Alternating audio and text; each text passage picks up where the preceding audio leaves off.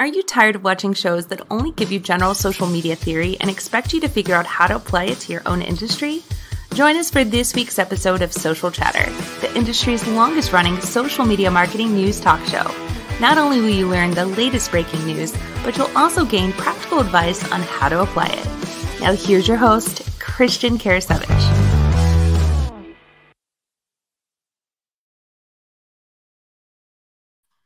Welcome, everyone, to Social Chatter, your weekly social media marketing news talk show. This is episode, I got to check here, 280. I think I got this right, 280. We have a lot of great social media news topics that we want to discuss with you this week. There's certainly a lot of news, and obviously Facebook and Instagram predominantly, they dominate the news most of the time. And this week, though, LinkedIn is in the news with some really good company page updates. I really like these. I'm actually excited to talk about them with Jim and our guest, Melanie Dyann Howe. We're also going to be talking about some updates to your YouTube channel. So if you're wondering, for example, well, what kind of channels are the people that are tuning into my, YouTube channel and subscribing? What are they, what else are they watching? Who else are they watching? Learn more about your competitors. We've got some YouTube channel analytics updates. In addition to that, we do have a Facebook update as well, an update for Shop that will it'll apply to most of you, not all of you, but a good chunk of you. But Jim, I'm going to go and bring you on. It's great seeing you as well. Good to see you. So I know we actually had Melanie on this week, actually, didn't we? Yeah. She was on Launch Your Live, episode 51. It'll be out in about a little less than 2 weeks.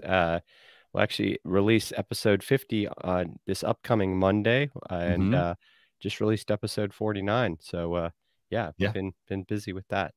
Definitely, yeah. So go check out the Launch Your Live podcast on your favorite podcast player. I don't know if you have the link, Jim. Feel free to drop that in the comments. But definitely go check that one out. So I'm going to go and bring on Melanie here. I had to make sure she was here. I saw her disappear from the screen. So I'm going to go and bring on Melanie. We're going to kick things off. Got a lot of topics to talk about and some good questions for her. So Melanie, good to see you again. Hey, good morning. Yeah. I was grabbing my pen down there from my drawer, so I probably disappeared on screen there for a second. No worries. I appreciate you waiting until I was back on screen. All good. I was like, okay, well, out of the corner of my eye, the whole thing is when you're on live video, you want to be on camera. You want to typically try to look at the camera, and depending on your camera setup, a lot of times your camera is right in front of you, and your laptop is down underneath it, or it's off to the side, or you got screens. So out of the corner of my eye, I was like, okay, where'd she go? So you want to just do me a favor, tell our viewers just a little bit about yourself. Who are you? What do you do? Yeah, so my name's Melanie Dyann Howe, and that's spelled weird. Dyann that's my middle name. But yeah, I'm very passionate about social media because I think it's such a great way for people to make really good enriched connections and to put themselves out there, really. And that's what I'm all about, is getting people to put themselves out there and create great content. And live video is definitely the way I like to do it. So I teach people how to level up their live videos. And for those of you who haven't been in her Facebook group, she puts out a lot of really good videos and tutorials, basically. And so she was doing one, I think, a couple weeks ago. We were talking gear, we were talking microphones. I think you were comparing the Shure SM7 or MV7 with, I think, an Elgato. Yes. Is it the Wavelink? I think, right? Yeah, Elgato Wave 3, which is actually the one that I ended up keeping. So I love to play around and explore cameras, and I don't know, I just geek out on figuring things out. That's really truly what I love to do, is to tinker, and I'm always tinkering with stuff, so learning new things and new tricks. And I think I'm becoming known for my scrappiness, that's for sure. And here's the thing, you have to do that if you want to stay ahead. A lot of people, they say, well, hey, I don't have the money to start on something, so then they wait until they get the money. Well, then you're going to fall further behind. And so the key thing there is, instead of waiting, find ways to get yourself moving and to keep things moving forward. That's the only way you're going to grow. It's the only way you're going to learn from, mistakes and whatnot that you make along the way, and you're going to improve and get there faster. So, so Jim, do you want to kick things off, by the way? Yeah, let's start out talking about some updates to LinkedIn company pages. Definitely. Yeah, we have some really big updates from LinkedIn, I think, this week. how much are you like, I guess the first question is like, how many of you actually are using LinkedIn company pages? How about, Jim's got one. I know I've got one. Melanie, you've got one a little bit. Yeah. So, I mean, LinkedIn company pages. I actually have several pages, and I'll tell you where company pages can be very powerful for live shows, podcasts, is you can create a page for your show, have a link to where your show resides, whether it be Facebook, YouTube, and then post episodes on the page. Because if you put it in your personal feed, it kind of disappears. The other thing is if you don't have a company page for your experience and someone clicks on it, it goes to the search results for LinkedIn. So I like what they're doing with LinkedIn company pages. I think it's like having a map location. It's another place for people to find out information for free. So I really think it's a powerful tool. So what do we have going on this week? I know we got a short video we want to play to kind of demo these. What do you want to do first? You want to show them? Yeah, let's play the video first. Cool. Let's play this video. Yes. And so, Jim, I don't know if you want to walk through kind of what these are. I mean, there's 3 updates, I think, this week, right? Right. Yeah. So they've got the company tab, which is really meant more for companies that have employees, right? Like I'm a solopreneur, so I don't know if that would work for me, but it's allowing employees to share content. It can be curated. It's all about, right? We hear this word a lot in social these past couple of years. It's about building community. Also, I think the product pages is interesting. I'd like to see how that works a little bit more, because you can actually put products in there. And so I'm thinking that it makes a lot of sense to do that. And then, of course, stories for pages. Of course, stories, just kind of like Twitter fleets, is only available on the mobile device right now. And I'm really not sure how many people that use LinkedIn are doing it on their mobile device. I think maybe it used to be like if you were networking, you might have it out because you'd connect with someone there. But I think a lot of us, I don't know, me personally, I do a lot of stuff from my desktop. And so I don't know that I always get into the stories on LinkedIn, because when I'm on LinkedIn, I'm thinking more desktop. I don't think of it as a mobile device. What about you, Mel? Yeah, it's interesting that you said. I remember a while back when the mobile stats really started climbing, and it was like all these stats were showing that everybody's using mobile when they're using social media. LinkedIn was the one that was still, I think at the time, this has been a couple years ago, it was still predominantly used on desktop, because I do think that there's a difference. You're in that professional mindset. I always say every social media channel has a culture, but also a mindset. Like when I'm scrolling Instagram, my objective, if you will, is different than when I get on Facebook. And of course, LinkedIn is different. I'm not getting on LinkedIn to catch up with, my friends' babies and puppies, right? You're getting on there to learn, to grow, to network. You're in a professional mindset. And I think that kind of goes along with what you were describing, is we're in that mindset when we're sitting at our desk, we're sitting in our office, when we're sitting down at our computer. It is different. But I do think that more and more people are I think LinkedIn, we saw a big uptick in usage again. It kind of had a comeback, a year and a half, 2 years ago. We started to see more influencers using LinkedIn, people that you wouldn't expect to use LinkedIn, like Rachel Hollis, for example. I always use that as an example. I do think more and more people are using it mobily because the content has changed. I mean, the culture of the content has changed. So this whole stories thing very well could even add more of that, where we see more people will start to reach for their phone and actually use it, because, again, that experience they're getting is different and feels more like some of the other platforms. It's starting to, for sure. I'm excited about this feature because I think there are probably a lot of really, really creative ways that companies can use it. And there's a lot to unpack here. I mean, for starters, okay, so the company tab for community building within your organization, this is straight up Facebook Workplace, right? Except you're not paying Facebook. Like, with Facebook, you're paying Facebook. For LinkedIn, they're not looking to charge you for this. Right. And, this is a very interesting, it's sort of an interesting business model, I guess, in a way. I mean, you have to remember LinkedIn is owned by Microsoft.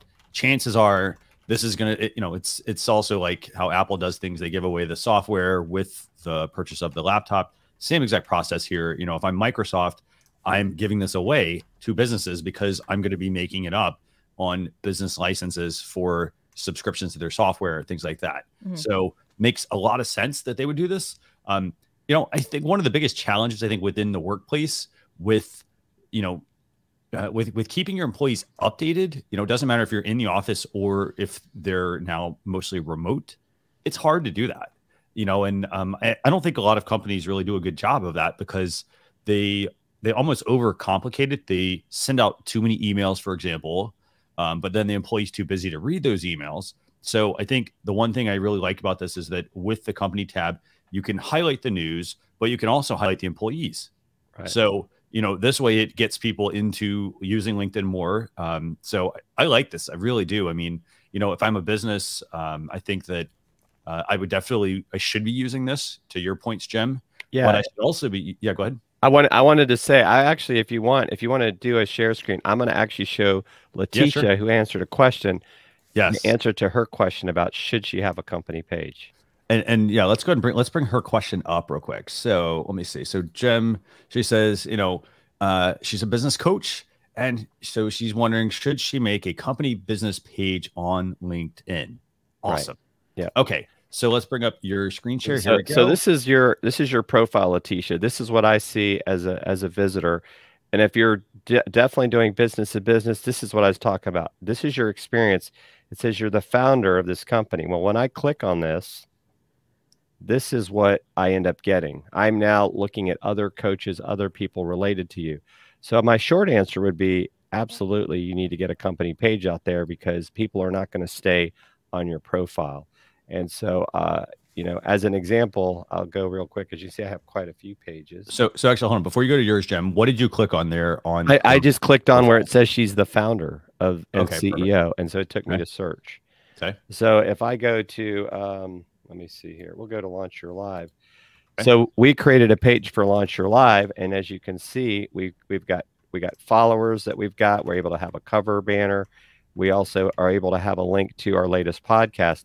And this is always going to be there. The problem with the normal feed in LinkedIn is that it's just like all the other news feeds. It's all going to be a mix of our connection. As your connections grow, it's going to be difficult to do that. And so this is on both Christian and I have this as part of our experience.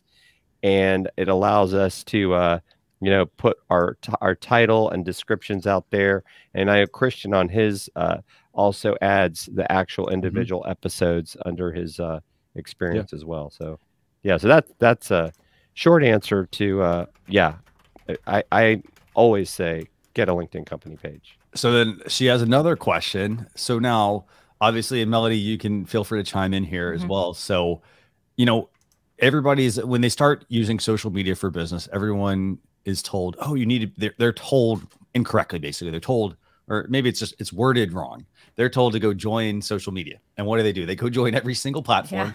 And then they're like, they don't realize, oh my gosh, these actually all take a lot of work.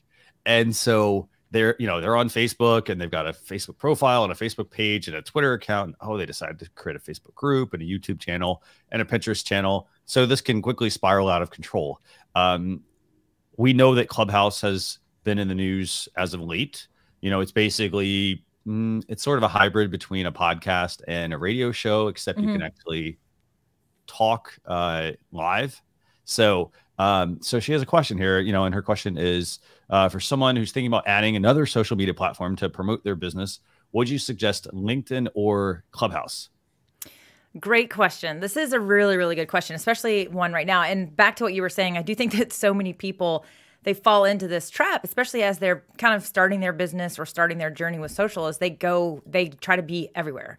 And that is going to do a couple things. It's going to create burnout, for one, and it's also going to be very challenging for you as you're getting started. So, I just always recommend pick one platform or two platforms and just go all in on those platforms, because what you're going to do is you're going to kind of like stretch those muscles and work those muscles, and you'll get a flow. You'll start to kind of create your own process. You'll start to feel out what content works, and then you can start to add other platforms. But what you're going to need is you're going to need systems and you're going to need processes, because like I said, next thing you know, you're going to get burnout and you're going to be all over the place and you're going to be wearing yourself out. So when we talk about adding platforms, you do have to be kind of strategic and think like, well, which one makes the most sense? And so this is a great question. LinkedIn versus Clubhouse.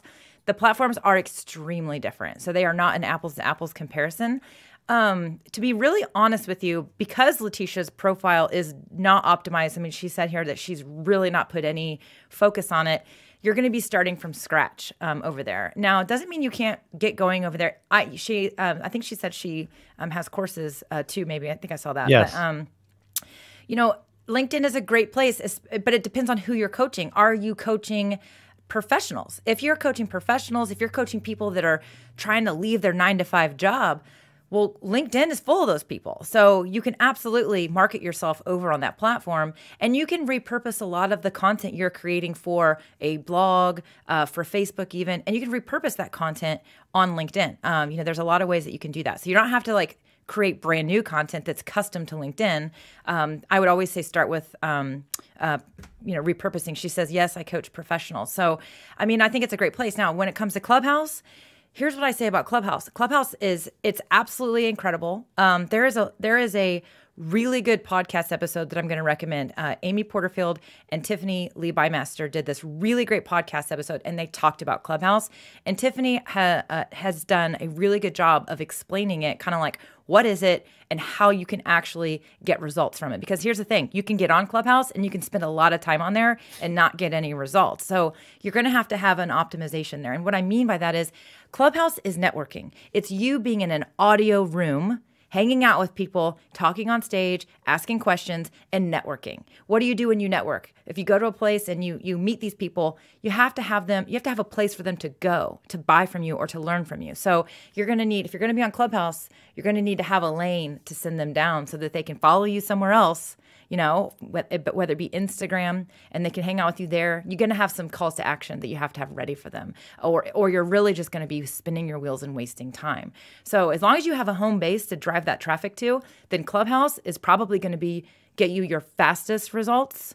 But you do have to be strategic and intentional, because you can also you can waste a lot of time over there. It's a great platform and it's awesome, but if you're not intentional or strategic, you're going to just kind of spin your wheels and waste a little bit of time. So I know that didn't give her a direct answer, but I think if you're looking for a super fast, quick update or a quick push, then get on Clubhouse, hang out, check it out. Go check out that episode. It's on Amy Porterfield's podcast, which is called the Online Marketing Made Easy podcast. It's a recent episode that they did, and it's really, really, really good. And it gives you kind of quick crash course. Yeah, and I would just add to that, if you've got a good presence, whether it's on Instagram or Twitter, that's the one profile link that you're allowed to put into Clubhouse. Because right now, when you really haven't built out your LinkedIn, people aren't going to see that. But I would actually recommend, Letitia, even if you're going to go more into Clubhouse at first, you definitely want to update your LinkedIn if you're in the B2B space, because that's really where a lot of people look for business professionals, and they're going to kind of look at that. And,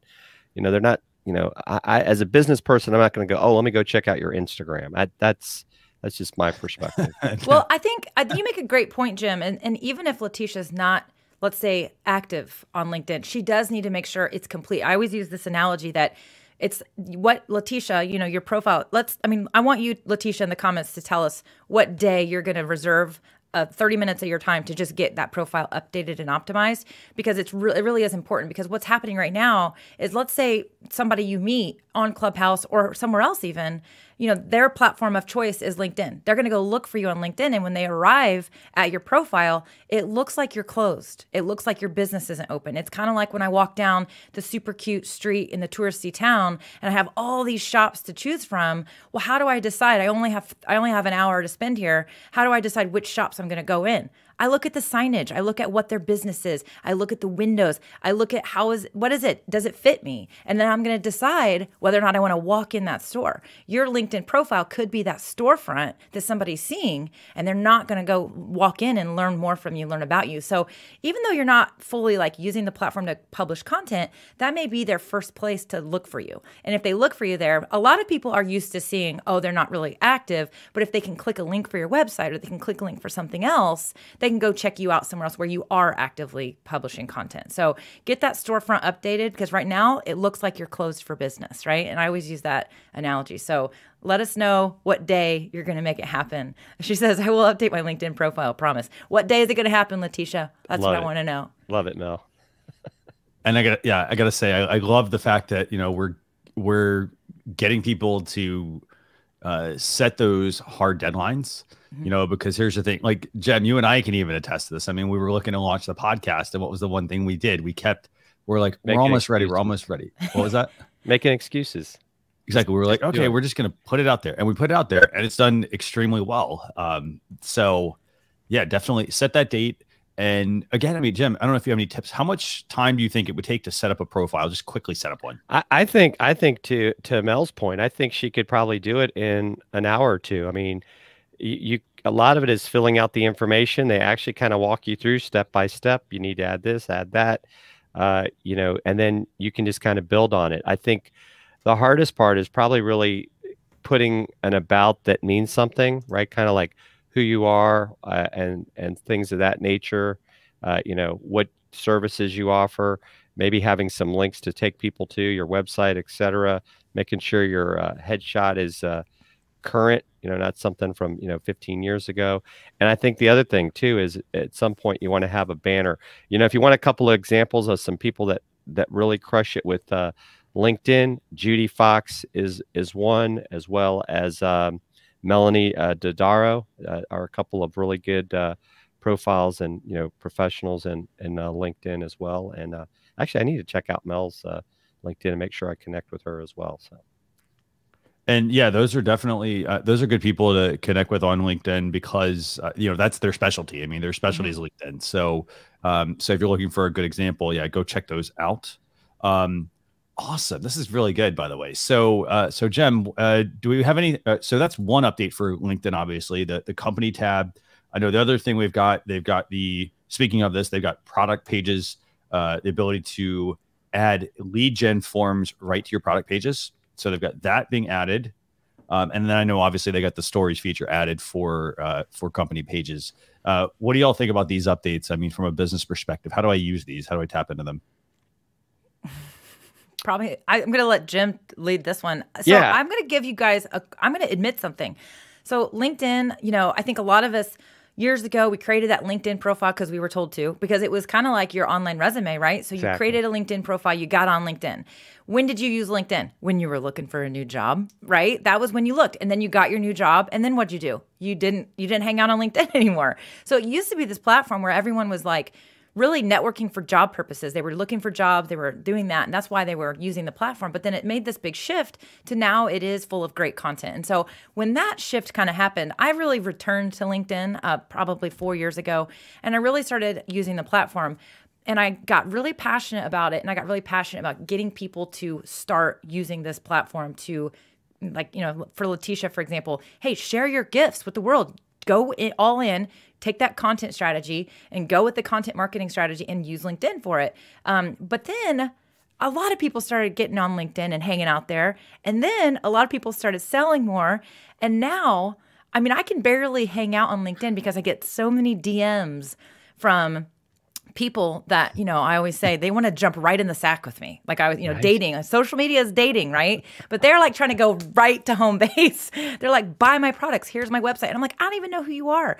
So it has become noisy, right? Mm-hmm. And so I really have sort of backed off because it's like, okay, it's too noisy for me. I got to focus, whatnot. But I really am intrigued about the updates because I do think that LinkedIn is aware of this problem because it really is a problem. And they want people to have a good experience. And so I was excited to learn that they're making updates because to me, they're thinking about the users. They're trying to create a good user experience. So I definitely am here taking notes as well. So I can't wait to hear what Jim's thoughts are. But I do think one thing, if it would be helpful if you guys could break down for the audience, what's the difference between a company page, a showcase page, and now these product pages. So, I mean, give them that breakdown because I do think that people probably need to understand those different layers, if you will. So, yeah.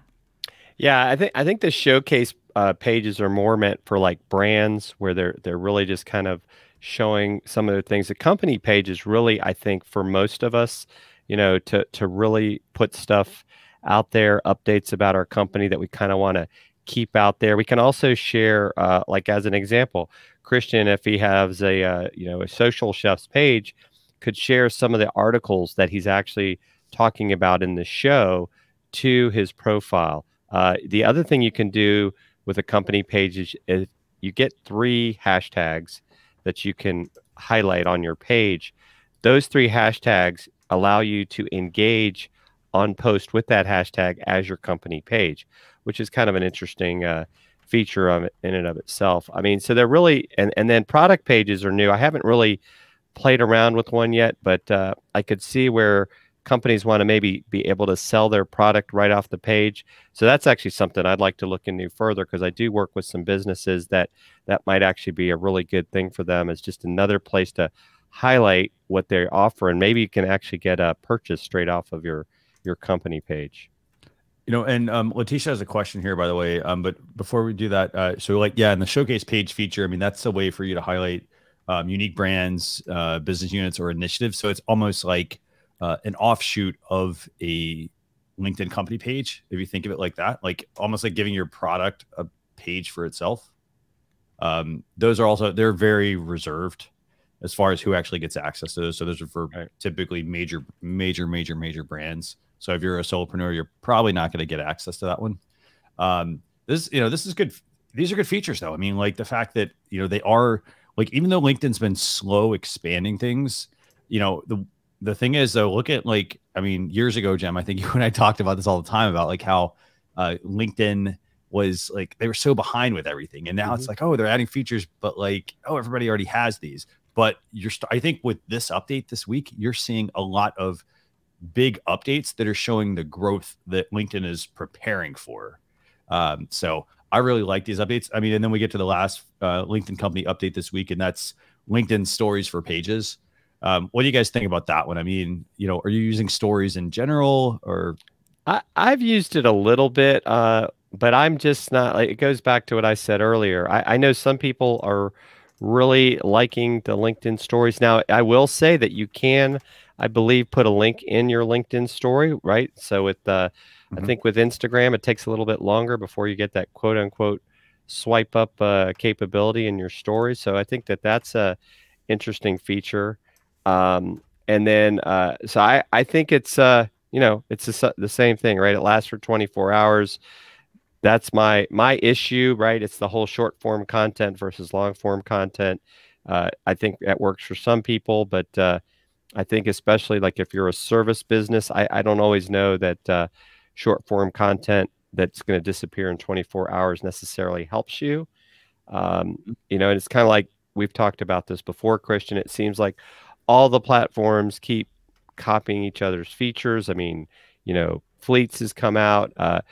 What's interesting is LinkedIn in messaging for a while has allowed both audio and video messages one-on-one. And now, as we talked about last week, Twitter is going to start to allow audio in DMs, right? You've already got that in Facebook. So it kind of becomes like, what platform do you really want to spend all your time on?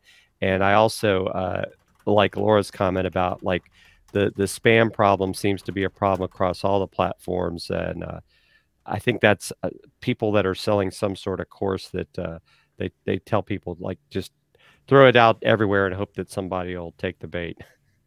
Yeah, no, definitely some good points. And I know before we move on here, and Melanie, I'll get your thoughts real quick on stories for pages. We do have a couple questions I also want to make sure we get to. So I know Letitia's got a question real quick, and I think Laura has one as well. But let's talk stories real quick.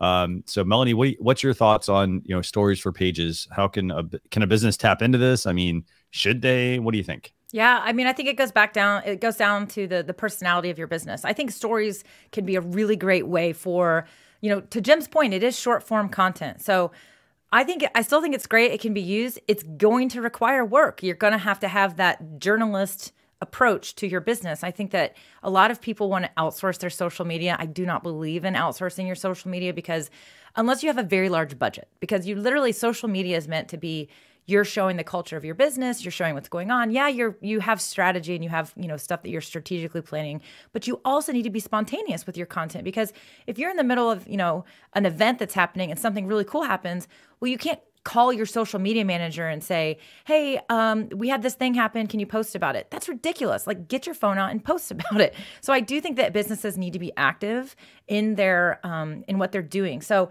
with stories, it's going to require that a little bit, I think. I think that stories could be a great way to show behind the scenes. It could be a great way to kind of like lower that barrier of entry, like let people in, have some personality. I think that we see that with Instagram stories, with Facebook stories, is that it doesn't have to be polished. It's like live video. That's why I think we all love live video, is that It doesn't have to be like overly produced and polished. It's meant to be raw. It's live. Stories, in my opinion, is kind of the same way. And so you can really let a little bit more of your personality shine in those stories. And of course, with LinkedIn, it being this, little bit more buttoned up platform, if you will. That's kind of a perspective. I actually have a podcast episode releasing today about professionalism and how it's just a term. But, I think LinkedIn is perceived this way. But again, as you mentioned earlier, Christian, that they're doing this. They're trying to enhance the customer experience, and they're starting to come up with their own innovative ways. But at the same time, they're copying a little bit of what's going on, but it's because that's how we are interacting on the other platforms. And so these, YouTube has YouTube Shorts now for some people. I think if you have to have 10,000 followers, but we're starting to see this is the culture of how we're using social media. And so I don't have a problem with the platforms sort of like copying each other. It's because we're used to you see less posts now, less actual real posts in the Facebook feed and even in Instagram, but you see more stories because that's how people are sharing what's going on in their life. And so why wouldn't LinkedIn follow that, because that's the culture of how we're using social media now. So I think businesses should definitely pay attention to this. And I think just like we were saying earlier, don't overthink it. Like, don't be like, oh, we have to figure this out and develop a strategy for stories before we start using stories. Just start using it. Just start using it and start having fun with it and figure it out as you go and pay attention to what happens. You never know what may happen. So I do think the short form piece makes it, you do have to think through that, but that also makes it kind of like a little less risky, right? Because it's going to be gone in 24 hours. Right. And that's the one thing I will say that I do think about stories is a great feature, is the fact that it does go away, that you can put more stuff out there. Definitely. Yeah. And so I know we've got a lot of really great questions here as well around this. I would say like so I know people are going to ask like, well, hey, what content do I make for my stories? And the one thing that I would say is this, like, if you watch that LinkedIn video that we shared, it showed the 3 updates. And when it got to the stories feature, what was it showing? It was showing, just a quick like clip of somebody working on, for example, a presentation, or they were working on a conference. They were, showing a couple like, hey, we got some new products in. Like, it doesn't have to be complicated. You just need to think about like what your business creates during the day. And, and if you're not sure what to create, the good thing is there's a lot of examples out there. You just have to go to other social media platforms, look at the stories content they're sharing. Yep. And then see, is that something that would work for me or does it not? So I want to make sure we get to some of these questions. By the way, Jim, there's a lot of and Letitia gave you, I don't know if that's a super chat, so you got to share that with me and Mel since we made you money today. Got it. Yes, I'll go ahead and share that here. Let's see. I love Very it. Cool. So that's cool. This is actually the third each. That's the first time I've seen that come. So we're using StreamYard, to go live, of course. And today I did wear my StreamYard shirt. The other day you guys had the sweatshirts on, and I thought I better show up today in my gear.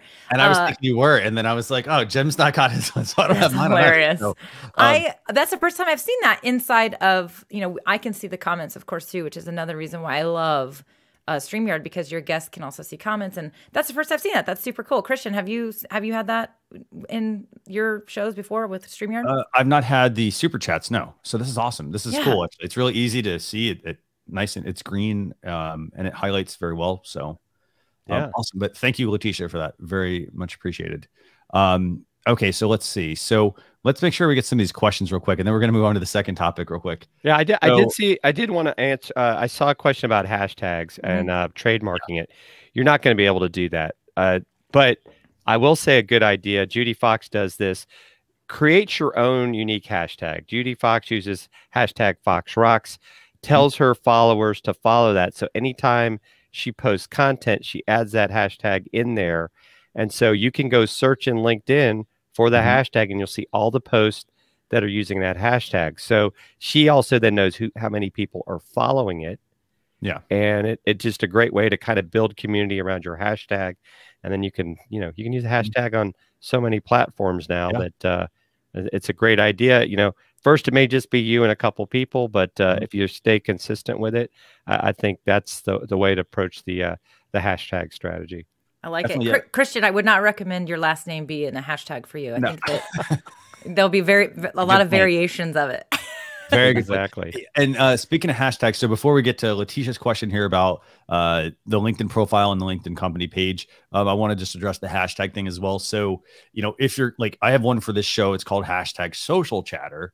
However, you don't just use like the generic hashtag. So you are going to want to look. And so for starters, make sure you do your research regardless of what hashtag you want to use. If you said, hey, you know what, I've got this great idea for a hashtag, sounds awesome. Go and search, like if you're on Twitter, search.twitter.com. YouTube has this feature as well. So you can put like 3 hashtags on YouTube. Go search different platforms and see what actually shows up when people are using that hashtag. Because you want to make sure you don't accidentally pick something and it's not your fault, but you may pick a hashtag that people have used for other things. And it's not to say you can't use that hashtag. Sometimes the topics are off. So like somebody was trying to use one for like there was like a drunk driving initiative at some point, and then it ended up being they wanted to use another hashtag, and then someone else had already used that for something else that was not appropriate. And so they're definitely, they didn't do the research. And so it doesn't look good if you start using the hashtag. So just start there. So then I want to answer Letitia's question here, Jem and Melanie. So how do I update the profile? So do I update the profile I already have, or just create a company LinkedIn page? Both. Yeah. Yes. That was perfect. Start with your profile first and then get to the page. But at least, and even the page won't take that long. You're going to need your logo. You can create a header. And I don't know if you're using Canva, Adobe Spark. A lot of these platforms have built in kind of that template to make sure that your header's the right size, and then you can get creative with it. But I'm with Mel, both. We're not going to let you off the hook. Nope, exactly. I agree. Start with the personal one and the company one. Jim, you said it perfectly earlier. Just get it started so that it's there, because when you create that company page, you are also going to want to make sure you attach it to your personal profile. So after you create the company page, go back to your personal profile, and then when you click on the name of your business that's in your profile, like that you work at, you want to make sure you update it and link it, because now that you have the company page, you can link it and it'll actually pull the logo in, and it'll be a hyperlink to that company page now. So there's kind of like a 2-step approach there. But to Jim's point earlier, just start it and then just build upon it as you go. But you don't have to like build it all. You said an hour, Jim. That was like, you're going to scare people away. I think she could have this cranked out in 20 minutes. I truly do. Now, well, I was giving her time to think. You're right. That's true. 20 minutes. Well, see, 20 minutes, people might be scared. Like, oh my gosh, I got to do that fast.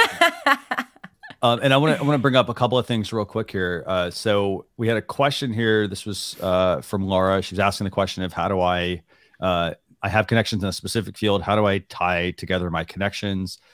So if you create the company page, so you log in so it's like Facebook. You log into Facebook as your profile. You create a page or a group or things like that. Same exact process on LinkedIn. I create a LinkedIn profile. Then I go and create the company page. And then what I want to do is I want to show you this. So then it's going to look like something like this. So this is my LinkedIn profile. And then as you can see here, for example, this is Launcher Live.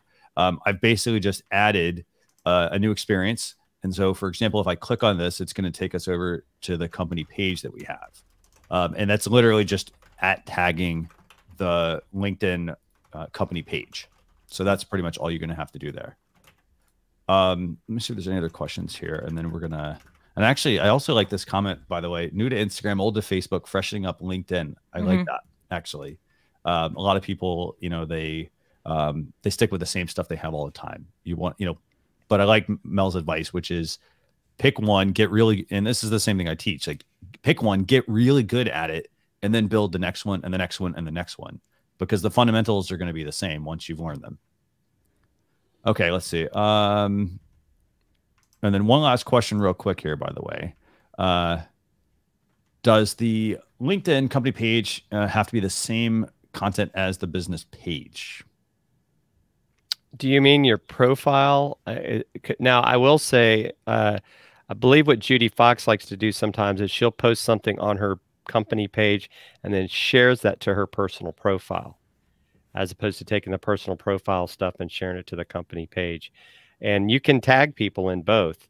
And so I think that's actually a great thing to do as well. And I did want to hit on somebody earlier. It said they have like side hustles and, Does LinkedIn frown upon that? I think what happens is, like Mel said, we used to look at LinkedIn as it was our business resume, but they want, right, they're encouraging pages. So yeah, you can absolutely add your part-time, if you want to call it, positions, if it's something that you're legitimately trying to grow. And I would encourage you to do that. And that's why I tell podcasters and live streamers, if you have a show with a place you want people to go, why not create that company page so people can learn more about the shows and podcasts that you're putting out there? Yeah, and I want to hit on that because what they're talking about is actually personal profiles. None of the platforms want you to have multiple personal profiles because we are one human being, but you can have side hustles and passions, and those are when you make business pages. So Facebook business pages, one for each project or one for each, business that you run.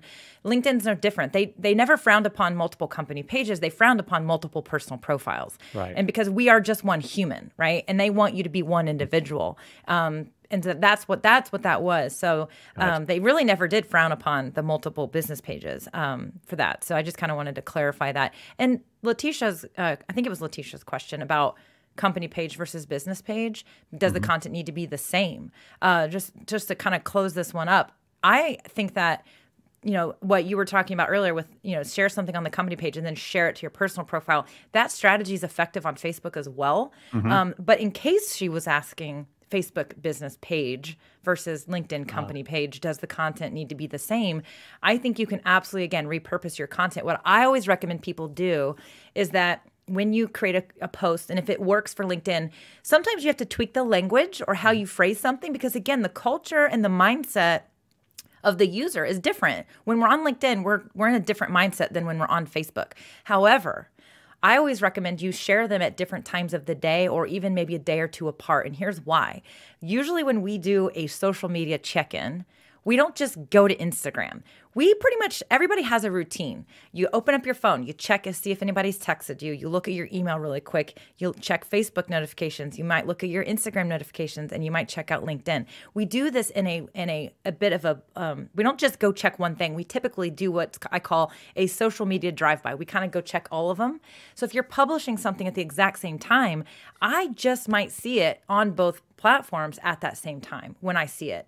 Now, not necessarily right when you post it, but if I happen to check Facebook in the morning and you posted something later in the day and I didn't see it, and then the next day I might see it over on LinkedIn because of the way the algorithms work, right? So if you wait and you spread it out, you actually have a better chance of people seeing it at different times. Maybe they will see it on one platform over the other. So just kind of wanted to say that. Great idea, and we got a hashtag idea here. Morning drive-by. Yeah. Cool. So this is the first topic that we've talked about. Let's talk about the second one here real quick. And I know we've got like about 20 minutes left in the show. So topic number 2 for the week, and this should be a fairly quick update, by the way. So if you're in the UK or Canada, you're going to have the ability to use Facebook Shops. Now, this is a feature that's been around since August.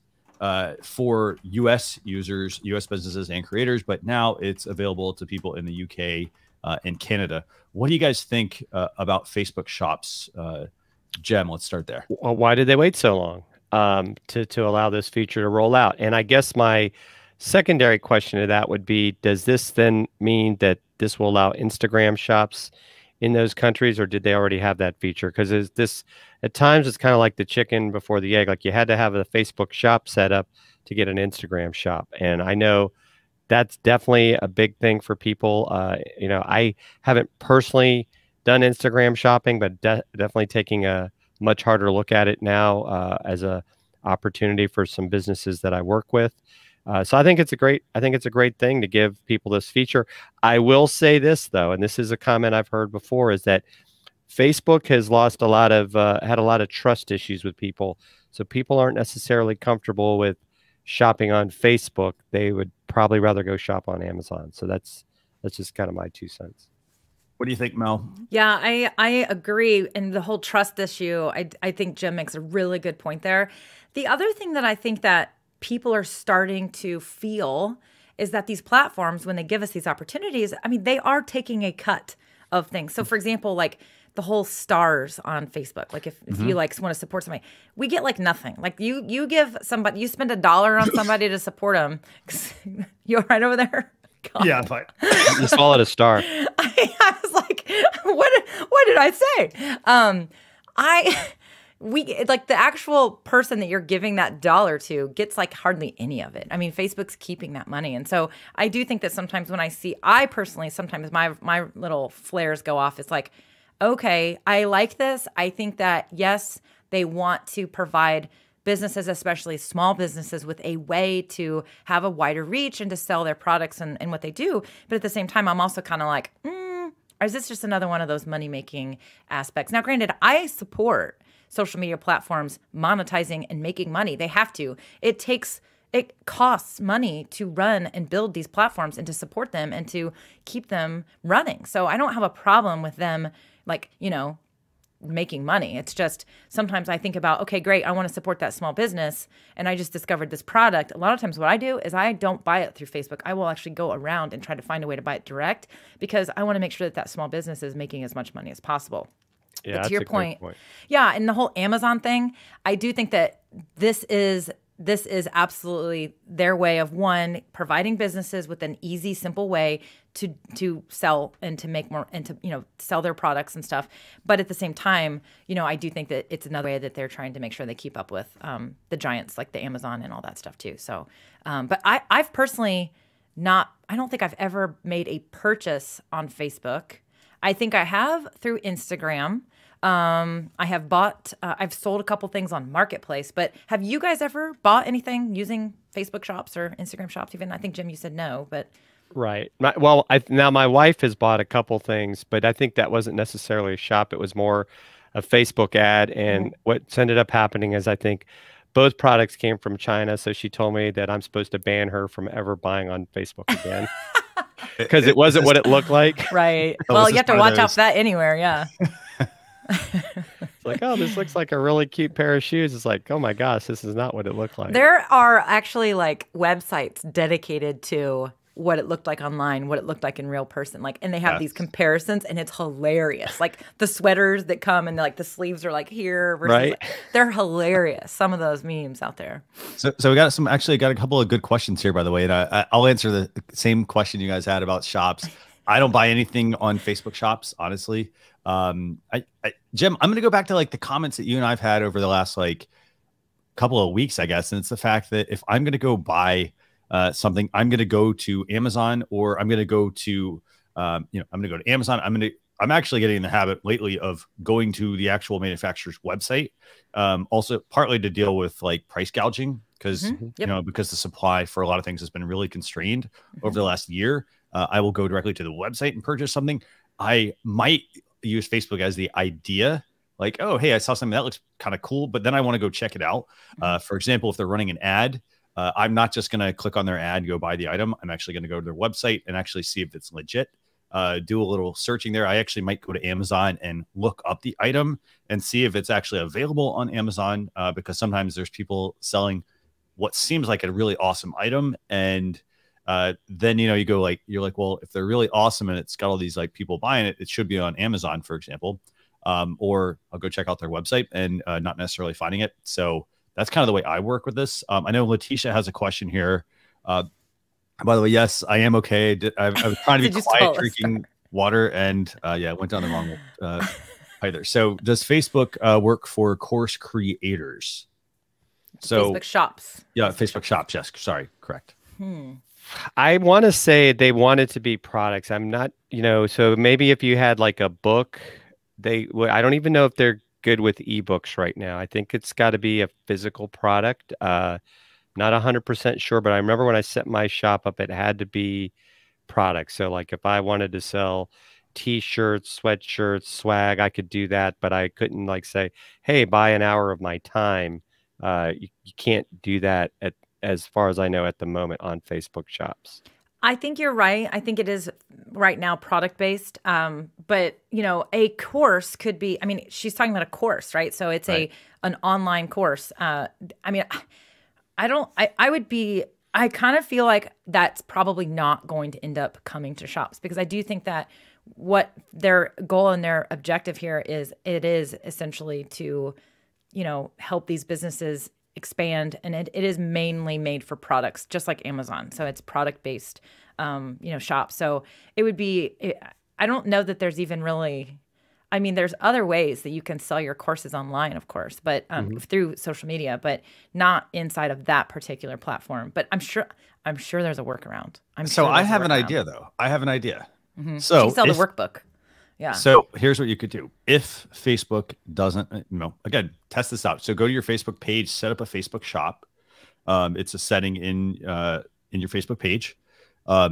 If they don't allow you to, if they only want you to list physical products, how about you create a bundle?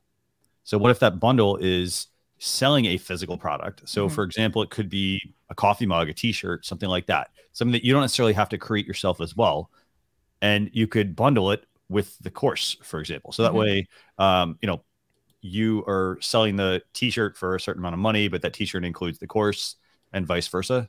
Yeah, you sell the t-shirt for $997. Exactly. That's what you do. It comes with a course. Don't forget that 7, by the way. Right, exactly. Yeah, that would be one way to do it. I wonder, you'd have to check the policies, right? You have to make sure you look and read the fine print. But it certainly, that would be one of the workarounds. But yeah. Yeah. Lots of options here, actually. So I'm just reading through some of the comments. Got some new people actually here joining. So interesting to hear you're finding it on Amazon, legitimize the product, cuts and distribution rules, make it difficult to sell product through them. Yeah. I use that. I use that though as a bit of the measuring stick because I like to, if you're big enough, you're going to get your product on there. I also use it to I use it for sometimes answering questions about a product. So I don't have to deal with customer service with a lot of companies because a lot of companies, customer service is non-existent. If I have a specific question about a product, a lot of times I will go and, I'll look at the featured questions section on Amazon because I can't find the information I want. So I'll go check that out. I'll look through the reviews. I do not use the reviews as my main guidance behind buying a product, but I do use the featured questions to answer certain questions I might need. You don't use the reviews. That's interesting. I always encourage people to use reviews, especially when they're buying any type of physical technology gear, because it will look great and because you just don't know if it's going to work until you get it and try it. And so I always do the pulse check with the reviews, but I then will go, if it's physical, like this stuff, I then go to YouTube and I'm like, I want to find somebody who I can actually hear it. And for this mic, for example, I want to hear it. I want to see it. I want their real, feedback. But I do look at the reviews because, in fact, that's recently when I bought my computer, someone recommended a particular computer, and then I started reading the reviews, and it was like there were positive reviews, but then there were all these reviews, and they were talking about the exact same issue. That's when I knew I was like, I'm not buying that computer. So I guess maybe I should rephrase. I read the reviews, but I don't use them as my basis. So for example, if I see they have, 4 stars out of 5, for example, I will read the reviews. Chances are I can kind of make a good observation there about if it's a good product, but I don't use them as my guideline. So if I see a ton of people giving it really positive reviews and I see a few negative ones, I actually will skew more towards the negative side because a lot of the reviews on Amazon are fake. Yeah. Unfortunately, you have people increasing their reviews so that people are then going to make the purchase. So that's a great point. That's a great point because that's what I'm looking for. I'm looking for the negative reviews, and those are the ones I'm reading. Exactly. Yeah. So Facebook shops rolling out to the UK and Canada, already in the US. And then one quick tip on that, obviously, if you can't sell a course or something through there, consider maybe using a bundle of some other product with that. Again, you don't have to make the items either. You don't have to make the coffee mugs, the t-shirts, the stickers, for example. That's even the cheapest product. So you could consider maybe bundling something. Okay. So I know we got one more topic. We got time for one topic, some questions and 2 tools. Everybody good? Yeah. Okay. So Jem, do you want to talk about the third topic for this week? Do you want to go to YouTube or do you want to go with Twitter? Let's talk about YouTube. Okay. Which one do you think is the more useful one for our viewers? Well, I think that YouTube coming out with the analytics is probably a more useful thing. It's just they didn't actually have an article. It was a video. Okay. So I got a screenshot. Let's go with the screenshot. Maybe this will work. So what's topic 3 for the week? Yeah. So better video comparison features in YouTube analytics. And that's one of the things that I really like about what YouTube has been doing. They give this stuff away, right? Now, granted, they're the second largest search engine after Google itself, which owns YouTube. But the fact that you're actually able to now start to see how many people viewed your video within the first 24 hours, and it'll go back all the way now to 2019, up to 100 videos, I believe, is what I had saw in the video when I was watching it earlier. So I think this is exciting, right? Because if you're not analyzing what's going on with your socials, you could be spinning your wheels, wasting a lot of time. So I think this is a great thing for people to know the video performance. And because even a lot of times, right, when we say, oh, I got X number of views on Facebook, is it a 3-second view? Is it a 10-second view? That's not necessarily meaning that the people stuck around and watched the whole video, which is probably a lot of times what you want. Definitely, yeah. What do you think about this, Melanie? Yeah, I think that anytime we can have data to measure what we're doing is going to be helpful. I do think that sometimes the data can be overwhelming, and I tell people not to get too hung up on data. Again, I think that it's kind of a mind game. It's a catch-22. So the data is helpful, the analytics are helpful, and so pay attention to it because it is going to help you. But do not give, I think that if people pay too much attention to the data, they actually will give up. They will stop because, oh my God, only 3 people watched my live video. Well, yeah, but that's how you're getting started, right? I remember doing many live videos where nobody watched live, so the data is there to help you, but do not overthink the data. I think that it's very good to see what's working. I think data really comes into play when you have a larger quantity of stuff to start to look at, because then you can say, okay, great. Don't look at it at such a granular level is what I guess I'm getting at. Look at it more at that macro level. Is that right? Macro versus micro? Yeah. Because you want to look and say, okay, I have out of these 20 videos that I've done, look at this one. This one's spiked. Okay, now what am I going to, now you're going to go deep there. That's where you're going to go to the micro level and say, okay, why did people like that video so much? Look at everything like the title of it, the description, the topic, the comments, right? And so that's where the data really helps. So I think it's great that YouTube is adding more of this and giving us more information. I just think that it is useful, but don't let it become a crutch, I guess is what I'm trying to say. So in addition to this, by the way, in addition to, and we've got some questions here, by the way, as well on this. So in addition to giving you comparative data, you'll be able to see the top performing videos, the bottom performing videos. So you'll be able to see things like impressions. So how many impressions is this getting seen? And then also how many people are viewing. So impressions are okay, so somebody saw it, great, but they didn't take an action on it, i.e. they didn't sit there and watch the video. You'll be able to see how much time they watch, the average percentage that they watch of your video, and all of these things also to really think about. I mean, when you're making a YouTube video, Jem, I know you and I've talked about this. I think it was about a live stream, and we said, hey, how long should you live stream for? And the answer is it depends, and it depends on how long your viewers are tuning in, and your data is going to tell you this. It's going to tell you this for your pre-recorded videos, any video you're putting up on YouTube since 2019. So it's going to show you those, the last 100.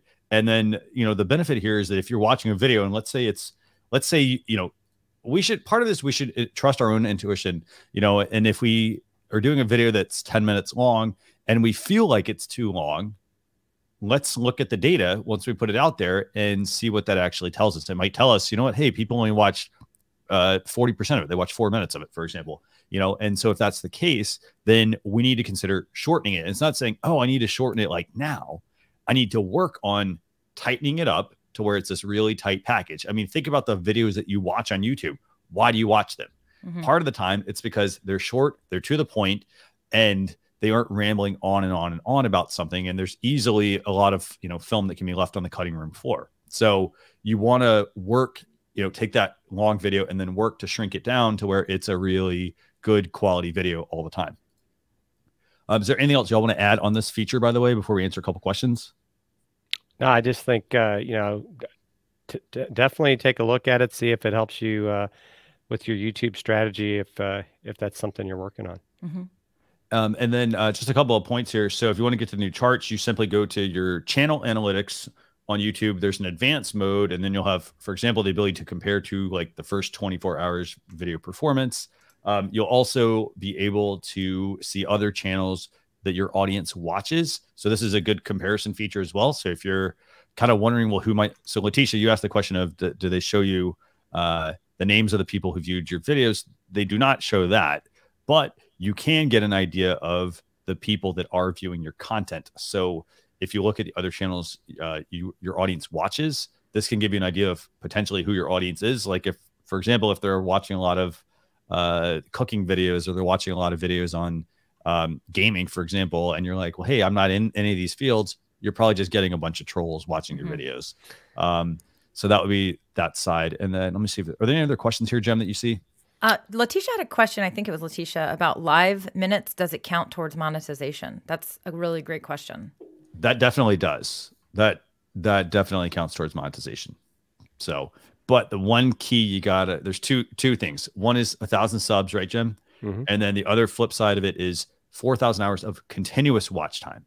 Over the last 365 days, right? Yes. So let's say like the first, like, let's say you start doing really well in your videos, and then all of a sudden something happens and it tanks. So as it's rolling, you could be like 100, you could be like 50 hours away of watch time. And then all of a sudden, you know, maybe you had a really bad month and now you're 250 hours away. So the key thing is you're going to want to be putting out, you know, some longer videos to get people to tune in, but also making sure that you're putting out quality content. So it's a bit of a battle. You know, you're always going to have to be working at it, but you can get monetized. So it's not hard, but you need to just make sure you're putting out the right kind of content. Yeah. And just to clarify, because I think a lot of people get this confused, it's 365 days, 4,000 minutes. I know this because this is my goal. I'm not at that point, but it's 4,000 minutes the last 365 days. Is it minutes or hours? It's minutes, sorry, minutes. Tomorrow, it's the last 365 days. Then the next day, the last 360. So as Christian said, it's always rolling. And so you can't just hit that and be like, sweet, I hit it. I mean, it's not like, you know, you hit gold status with an airline and you have it for a year. You have to maintain it. And so that is really important. And so if you have this huge month and you have this big spike, then you got to know that that spike eventually will expire. So make sure you're keeping it up and keep going with it. And it is hours, by the way. So it's 4,000 hours. Hours, sorry. I said minutes, didn't I? So one thing to think about. Excited for a minute. Oh, sorry. So, Jem's like, oh man, yeah. So like 4,000 hours would be like super easy. So the thing you'd have to do here is, so one thing to think about if you want to get there, let's just think about the content. And this is where it does get to be a challenge. So if you're making short form video content, things that are like 5 minutes or less, right? Just add that up. That's a lot of videos that people have to watch. So it has to, so like our attention span has gotten to the point where people want shorter videos, but yet you need to get to 4,000 hours.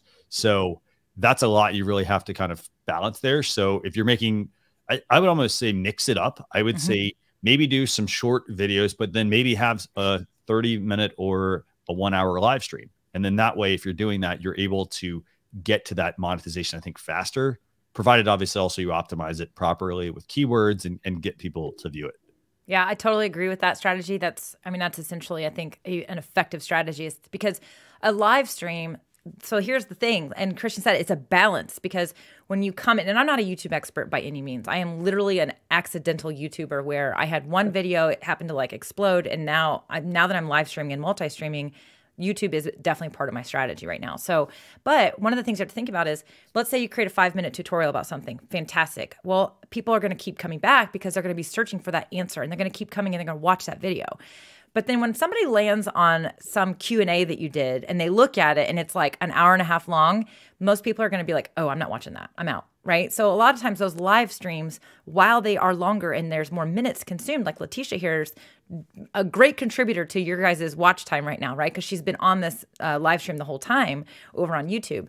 But from a replay standpoint, you're not going to necessarily get all those people to watch the whole replay, right? So those chapter markers that you can add are going to help somebody say, okay, well, what did they talk about during this 90-minute live stream or whatever it is? Then if you put those chapter markers in there, then you're going to actually increase the possibility that they are going to watch at least part of it. So the longer live videos, while they get you that good push when you initially go live, from a replay standpoint, there are going to be less people that are going to consume the whole thing. So having that mix is important, because those 5-10-minute tutorial videos or whatever it is that you talk about, those videos are going to get consumed from hey, I'm going to watch this video that they published 6 months ago. So I do think the mix is definitely the way to go. And just real quick, we've got a couple of points here as well, just to clarify. So the first thing is you have to have both. So if you get to 4,000 hours, that's awesome, but you still need the 1,000 subs. Yep. So, there's a formula. I mean, seriously, if you watch any YouTube video, the formula is going to be virtually the same.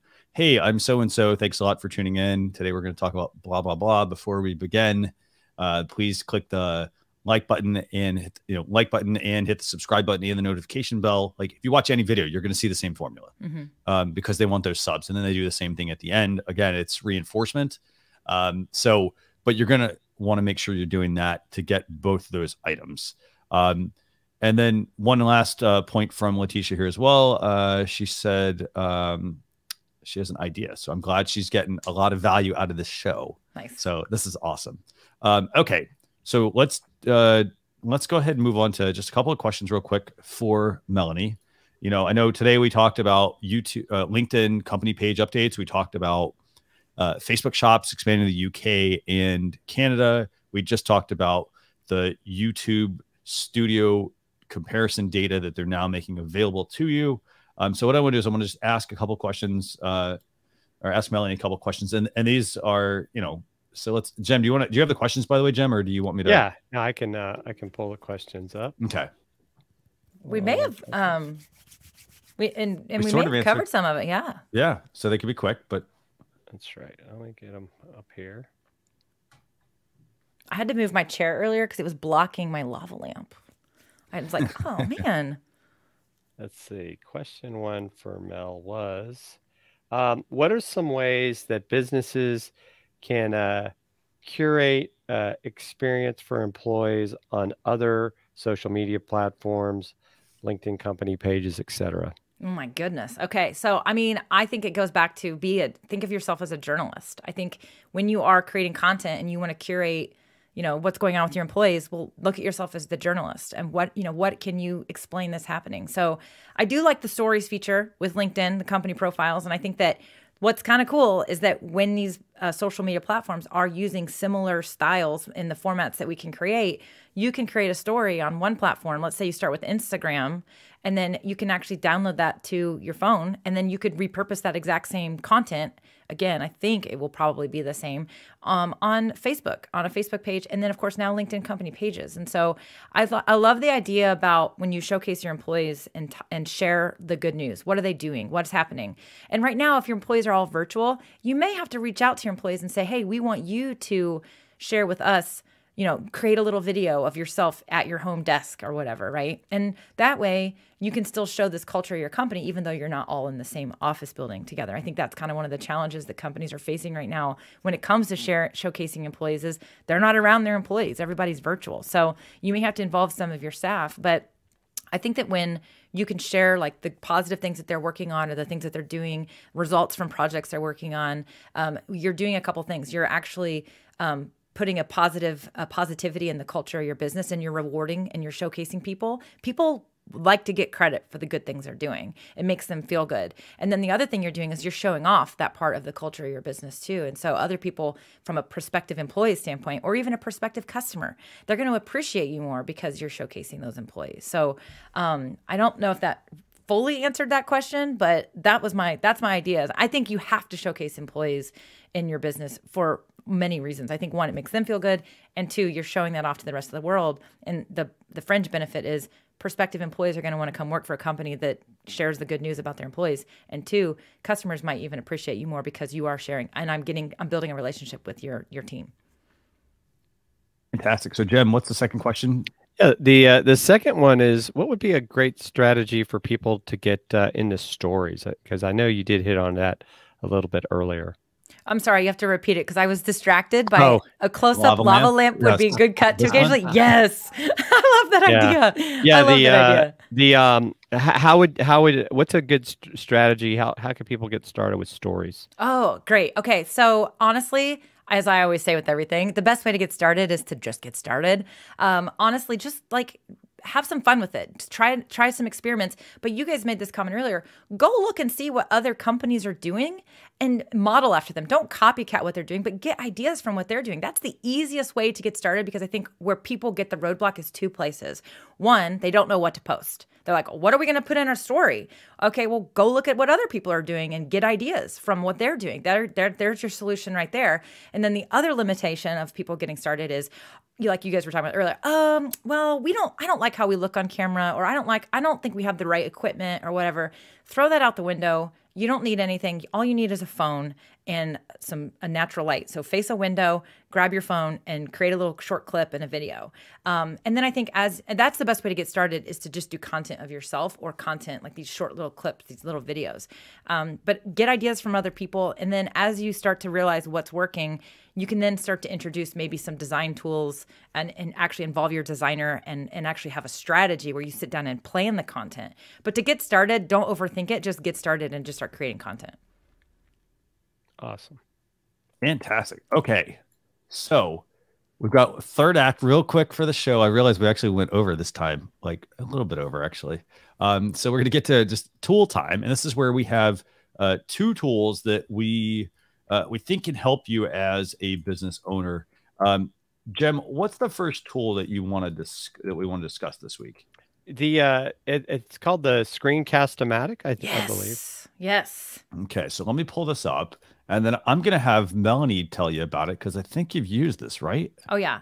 This is a tool that I absolutely love. I use this tool all the time. So what is it? Let's start with this. Yes. What is Screencast-o-matic, and then let's talk about the cost of this product. Yeah, so it's essentially a screen capture tool, okay? But it's more than that. So you can create screencasts, so videos. So you can use it to do tutorials and, like literally show somebody. You guys could have done, for example, a quick screencast of the analytics for YouTube and talked about it and shown it, right? If you go to my YouTube channel, you will see any tutorial I've done. I probably used Screencast-o-matic to create that tutorial video. But you can also, what I like about it is it's different than a lot of the screencast tools, because you can toggle back and forth between you being on camera, on screen, either full screen or down in the lower corner. So another comparative tool that a lot of people are aware of is Loom. But I like Screencast-o-matic for a couple of reasons more so. And the one is that this toggle feature. I can literally start out fully on screen and record myself talking about what I'm about to show you, and then literally just click a button, and then it will like put me down into the corner. Very similar to the way StreamYard works, when we share our screen. And then I can do the tutorial. It's got great post-production editing tools, which I think is how it's different than others. So you can literally go in and you can add lower thirds, you can add music, you can do a lot of things. You can actually cut out parts of your video. You can also, this is what's really, really cool, is as long as you recorded that webcam, you may get in the middle of the video and say, you know what, even though I'm in the lower corner, now it's hiding part of the screen I'm showing, I kind of actually want to change that. You can actually edit that post-production. You can even move it into a different location. And so the post-production editing of this tool is what I think makes it great. I use this to create my course videos. Like I said, I use it all the time. The other thing that's really great is, similarly to Loom, is let's say, for example, somebody asks a question in your Facebook group. You can literally go record a quick video and say, you know what, it's easier for me to show you how to do that. So I recorded this quick video for you. So you can record the video, upload it to the cloud, and then just share the link. And then they literally, you don't have to download it to your computer if it's just simply for a quick answer. This is a great way to delight your group members or anyone you're supporting, because instead of you just typing a response, you are literally like, put yourself on camera, say, hey, hey, Letitia, you had a really great question about company pages. I'm actually going to just show you really quick where you go to start to create that company page. And then you go to the screencast version, show her how, and then literally you say upload to the cloud, and then you just say, hey, Letitia, you had a great question, but I recorded a video for you, and then put the link there. So I love this tool for a lot of reasons. I think the other thing that's great about it is it's dirt cheap. This thing is so freaking cheap. Yeah, even the Premiere. Yeah. $4 for $48 for a year. That's it's so cheap, and they are changing the. They're always. I started using this tool when it was like nothing, like nobody knew about it. It was like, here, for $11 a year, you can use this tool. And I was like, this thing's amazing. And they've continued to make it better. One thing that's limiting right now, I actually recorded a video, and I was like, you guys need to change this. And it's that you cannot currently, it's very tricky to use like a HD camera, like a DSLR camera or a mirrorless camera as your webcam. So we can be using that. We're all using Christian and I are both using Sony cameras right now, and we're going into a capture device. Well, Unfortunately, Screencast-o-matic, when you go to select that capture card, like the Camlink 4K, for example, it is not supported. Now, they're working on it, but it's not there yet. So if you want to be using a super high-end camera, you are going to be limited. But if you have a good webcam, then you can actually use this for all kinds of things. But so that's the one thing that that is limited to right now. But I'm hopeful that they'll get that added soon. Nice. Awesome. And so do you have the deluxe or the premier plan? I actually have the Premier plan, but I used the Deluxe forever. But I mean, I have the Premier plan because of the there's a couple of features that I wanted to unlock. But most people aren't even going to need the Premier plan at all. So nice, awesome. And I was gonna say, yeah, when I look at the price, I was like, is there a typo here? I mean, for a couple dollars, you get the video editor, you get the ability to record your computer audio, you get sound effects, you get scripted recording. So a lot of people use separate programs for there is you can actually have the script on there. Yeah. It's awesome. The screenshot tool, the green screen filter. I mean, and then you're basically just paying for the bandwidth, so more bandwidth, an branded ad-free site, and then I guess you get stock library access and custom video player and controls. With the Premiere option. So these all make a lot of sense. I mean, definitely. So I would say this, I mean, there's lots of tools out there. This though, I mean, for literally $20 a year, I mean, that's what, like, it works on a Mac and a PC too, by the way. So so there are some other great tools out there, but they're either PC only or Mac only. This works on both. Awesome. Nice. Fantastic. So what's the second tool we have this week, Jem? Yeah, it looks like it's a Windows program. It's called Spacedesk.net, and it allows you to have multiple monitors, as you can see, kind of the look. It's which is pretty cool if you've got that kind of space. But from what I could tell, I'm a Mac guy. I think it's Windows only when I was looking at the software, but it definitely looks like something that could be of use to somebody that has multiple monitors. I think I want to go buy another monitor and put it on the wall. Yeah. So they do have a secondary machines option. If you look at that screen that was just up, actually, it did look like it. So if you look at this thing that's on the screen there, it looks like there's an Apple logo there. Okay. So maybe it does work with that. But the way this could be very useful is, I think partly if you're setting up a lot of displays for things, it's a way to also extend those displays across the displays versus having everything kind of in a box, having to be everything self-contained. So that's one that could be an option there. But again, this is a free option. It's for somebody that, if you want, if you've got a lot of monitors, for example, you need to be able to look at a lot of things at one time. Definitely something that could be useful, but it primarily works if you're displaying this at like maybe a conference or an in-person event. I mean, if you tried to do this during a live stream, for example, you could have it in the background for you. Yes. But the only downside, it would be, partly like the reflection, and then you probably have to flip it and all the other fun stuff. But definitely another tool to check out. Again, I mean, we try to find new and interesting tools, things that can be useful for you versus just recommending the same old tools. I'm excited about that one though. Honestly, sorry, I cut you off, Christian. I'm so sorry about that. I'm excited. I'm like geeking out because literally now that this microphone that I'm using, the Elgato Wave 3, comes with a virtual audio mixer software. I can literally, if I wanted to right now, I could push music in to this stream right now if I wanted to through me. And that having that mixer up, and I'm starting to use this more in my streams and like playing music. And lately I've been also exploring different ways to do countdown timers. And again, one of the things I love about StreamYard is you can kind of like duct tape it and bolt it onto other applications and use these things together. But what I'm running into is monitor space. I'm like, okay, I'm doing a screen share, but I also need to have that virtual audio mixer up and I have to minimize it. So having that other monitor, maybe even up on the wall, behind me over here. You could even, if you have your desk is big enough, you could get a clamp. And go higher. Above. Yeah. I can now use something like that where I would be able to put, the tools that I need to be able to, have access to and see over there, but then have this clean desktop for a PowerPoint slide or a tutorial that I'm doing. I do a lot of screencasts when I do, like you are in this production, when I do my live videos. So that got me excited because I'm like, what? I could totally now have like another monitor and have it kind of somewhere else and use that thing for it. So, but I love the idea for conferences and stuff too. Like, I've been seeing a lot of ads from Sage, and they'll have these pictures of somebody on a virtual stage. They're on a stage, but literally they're by themselves in the room, and they have like 5 monitors up, and it's like they're using Zoom or something, and they have all these, they're seeing all the people, the attendees of their virtual conference. It makes me wonder if they're using something kind of like that to do that. Definitely. Yeah. Yeah. Chances are they're doing something like that. There used to be one for like Twitter as well, where you could do, you could send certain things to certain screens for Twitter, like tweets that were going on, and they could be displayed in certain ways versus, oh, let me just show you what Twitter looks like. So they're very creative ways. But that's the second tool we have for you this week called Spacedesk. So awesome. This has been, by the way, a really good show. I mean, I know we ran a little bit longer, or maybe I say a little bit. We ran quite a bit longer than normal.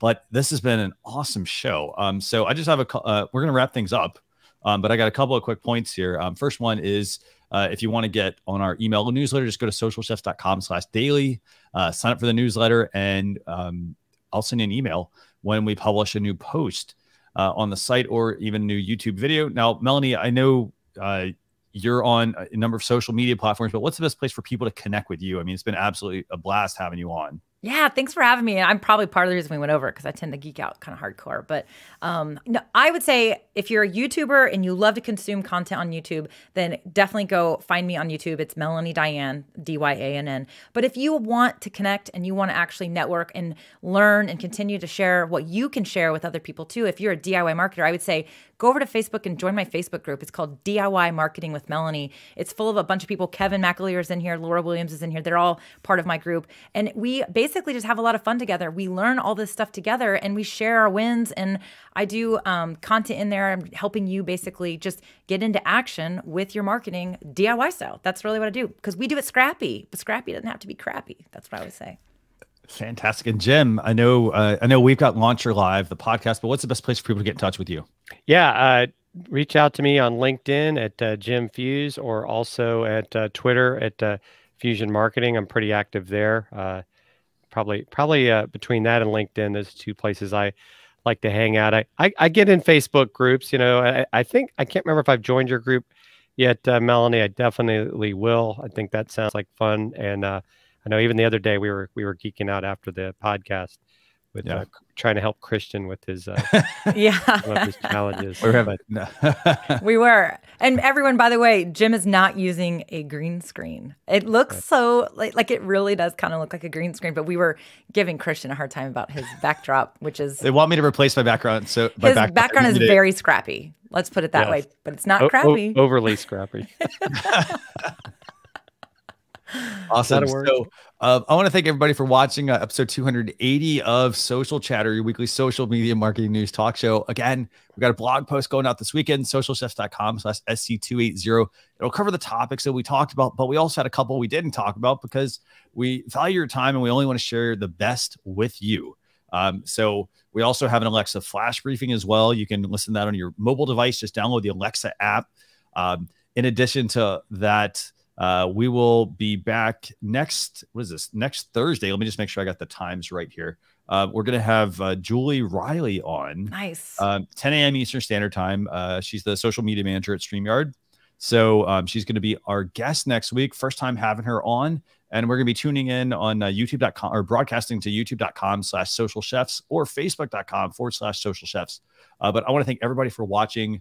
It has been an absolute blast. I love all the questions and the comments and just the advice, and just, love being able to help you all. So thanks a lot for tuning in, and we'll see you all next Thursday. Thanks a lot, everyone. Bye.